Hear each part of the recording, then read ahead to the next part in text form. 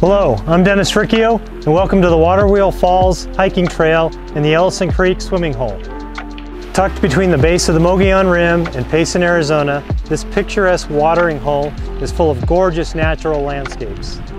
The Waterwheel Falls area features flowing waterfalls, shimmering pools, and cool water along the East Verde River.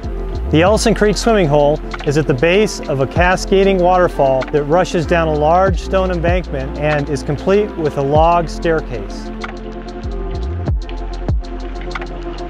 The falls are a short hike upstream on the East Verde River. To continue to the Ellison Creek Swimming Hole, you will follow the East Verde River upstream until you come to the junction with Ellison Creek.